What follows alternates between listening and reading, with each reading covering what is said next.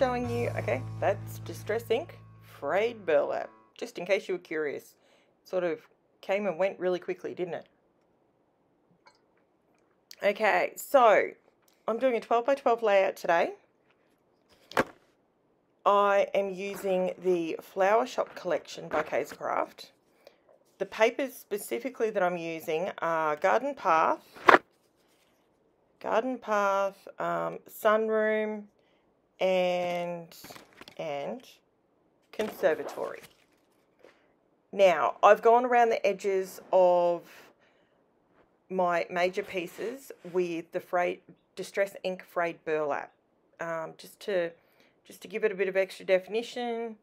Now, I was planning on sewing these down, and then I had a little bit of a change of mind, so that's why they're not very well. They don't look like they're glued down very well, but trust me, that art glitter glue, it's going nowhere. It'll be there forever now. Okay, now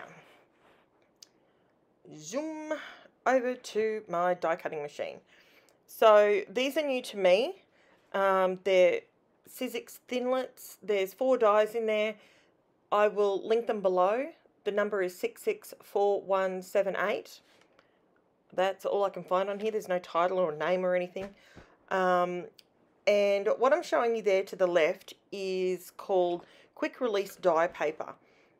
If you have an intricate die, best bit of advice I could give you today. If you have intricate dies, whether they're doilies, whether they're, you know, any sort of fine anything, use that stuff. It's brilliant. You put it in between the die and the cardstock that you're cutting out on, or paper, or whatever colour, whatever it is you're cutting out, and it allows it to release. It's kind of like baking paper, but way more slick. So it works a treat, and that's why I left it just sitting to the left there so you could have a look at it while I was doing this bit. Now, don't look at my banana shaped perspex bits. It's okay. I'll admit, you want to have a little chuckle. When I first got my die cutting machine, I went through all the processes, I watched everything, I learnt what I had to. It's literally written there in black and white. And I did not know, when you get your plates, you're supposed to move the different dies as you're using. Oh, there it is. See? Little rolls of it. It was literally, it was $3.99, I think it was, for 10 meters of this quick release paper. Super inexpensive, because I'm all about the inexpensive. Now, what was I saying? Oh no, I've lost my train of thought. Uh-oh. Okay, this happens to me a little more often than I'd like to admit. I don't know. Let's move on to the next best bit. Something that no one has told me, or I haven't seen anywhere. I don't know whether people just don't like saying the obvious. I don't know. But when I cut these out, I realised that the very, very ends don't cut. So you can line it up twice on like a 12-inch long piece of material, and then bingo, you just cut the middle piece. And I show you here. I think I show you up close. See there, it doesn't actually cut that little tiny bit. So you just cut either side of it, and bingo, you've got yourself 12, well, for me, I did a 12-inch piece, and it worked perfectly. And that way you can have, I'm going on a tangent, but honestly, I did not know that you could literally make them 12 inch. You could go 18 inches if you had a piece of paper that long. Like, it works. It's great. I know where I was going. Squirrel, come back. Okay, so I didn't know you're supposed to move the dies all over, and you're supposed to flip over your perspex things. So each time you're putting them through, you're basically putting pressure on a different part of the plastic. call me stupid. I didn't know that. So these are actually my original plates that I've got there. I have bought some new ones, but I'm using these ones until they're dead because somebody said to me that they don't keep using them basically until they crack. And it still works, so it just looks awful. Oh well, get that on the big jobs. So I just use my T-square ruler here to level it up at the top, and I'm still loving my tape runner, by the way, guys. Still loving it. It's small enough that I can control it even on a bad hand day. Today's a really bad hand day, so hopefully, yesterday wasn't great either, but that's okay. Anyone with rheumatoid arthritis, anyone with fibromyalgia, I'm your girl. I've got it too. Alright, so I just go around the very edge of my die-cutted, my die-cutted, gee, that was good English, my die-cut piece, just to give it a little bit of a shadow. I wanted to make this one not about inks, I wanted to just make it pretty. Now this is a little bit of a chuckle for you. This dog that is in this picture, she is cutest little thing. She's a little chihuahua, and she's a little chocolate chihuahua, and she's pretty grey now, but she came to us after several years of life, and she came into our little home.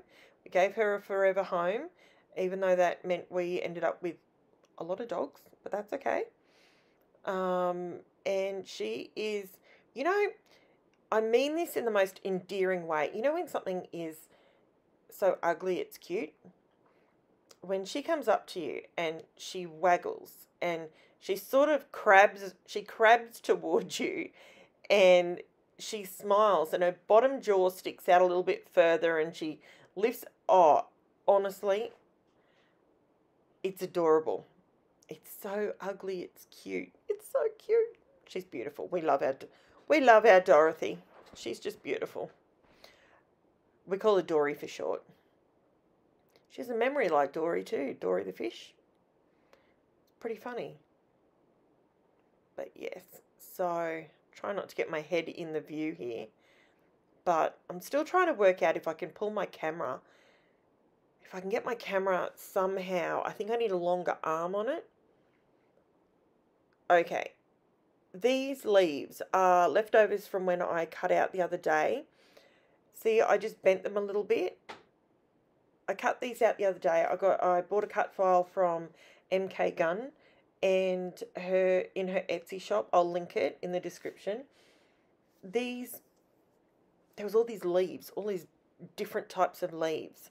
Now, I've already used some of them, and I used some ink and I coloured them, and they looked amazing. But on this page, I wanted them to have almost like a transparent, they're there but they're not there. They're there, but I wanted this whole layout to be literally about the photo. So I'm just showing you how to add texture, add depth, all of those bits and pieces, but not with blocks of colour, if that makes sense. So what I actually did with these cut file, these leaves, is I backed them with, yes, my tried and true tracing paper. I actually use tracing paper for the reason, see how I just bent that leaf and it stayed like a banana, because tracing paper is a little stiffer than vellum, if it makes sense. Yeah, that's how I describe it. It's stiffer. It holds its form a little bit better. So now what you see me doing here, yes, I put glue on my hand. Weird, right? This glue dries so quickly. I stuffed this up. Seriously, watch how badly I put these leaves down. I moved everything out of the way, and I shouldn't have. I should have left it there. You live and learn, right? Live and learn. So I ended up coming in with some other leaves, and that fixed it in the end. But I wasn't. I'm happy with the effect, and I will definitely try it again. But I won't move them, because that's what I did. That was my mistake. And that's a video editing thing. This is something that I'm learning. I'm a newbie at this. I'm learning that what you would do in normal life, just watching tutorials and scrapping in your own room or whatever, on your kitchen table, on your floor, wherever you're doing it, that versus making it educational so people can follow you step by step as to how you put it together so they can copy it. Oh, look, two totally different animals. It really is. I'm getting better at it. I think I'm getting better at it. And yeah. So, okay. What do I do now? Actually, you know what? I might even just do my shameless plug now while I'm watching myself torture these leaves. By the way, the bent leaves, the ones that I curved a little bit, they've stayed upright. So if you want to see the photos, pop over to my Instagram and I'll put the photos up there so you can see them. I'm still working on getting all my social media posts to all line up with each other. Hey, it's a progress. I'm working on this. I'll get there. Right, so what else? I'll do my shameless plug. Okay, so if you've stuck around this long, listen to my waffle. I would love nothing more than if you guys would subscribe to my channel, so that my channel, the algorithm sends me out to other people, so other people can come and learn some basic techniques and some not so basic techniques. And I'm trying to do a video every other day, and sometimes I'll get one up every day. If they're basic pages like this one, I can do one a day. But sometimes I like to go a little bit more technical, like some of the ones from last week. I had a video last week. Oh my goodness. Over 900 views. That was amazing. I was absolutely blown away. Blown away. I'm so elated to have the subscribers that I do have. I'm so glad. Oh, see this sweet? Has anyone else had this problem? This is the Lovely collection, thickers. The S looked like it was upside down. I took it out of the pack, I flipped it, and I think it looks much better.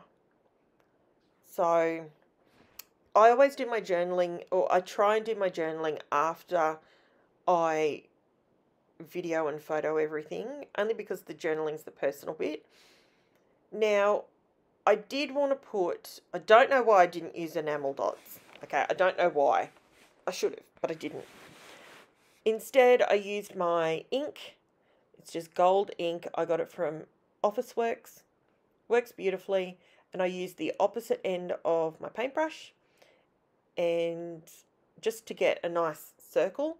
But I didn't want to splatter, because I wanted it to be exactly where I wanted it to land. And we all know when you splatter, it goes where it wants to go. I didn't want lots of fine dots. I just wanted a couple. As I said, I should have just used enamel dots, right? Would have made more sense. But anyway, like and subscribe. That would be amazing. Follow me on Instagram. Pop over to my Facebook. And I will bring you another video later today, if not tomorrow. Thank you so much for watching, guys. Thank you, thank you, thank you. Bye.